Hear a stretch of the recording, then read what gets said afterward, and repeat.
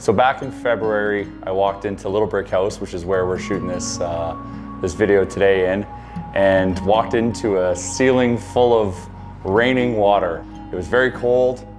We had a pipe freeze.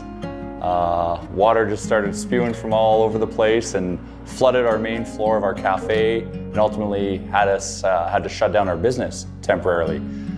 Me not knowing what to do, I called Kareem and James at Cornerstone, and literally something where I walked into overwhelmed, thinking that, oh my God, like how am I gonna fix this? Like financially, how are we gonna do this? Like, is this gonna sink our business?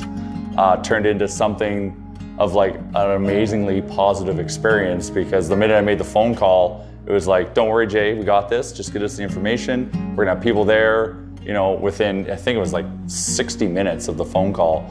We had people come in here doing the adjustment, already starting to work on the claim. And then we found out that, you know, because we had proper insurance, that this whole claim and damage to our business was actually covered.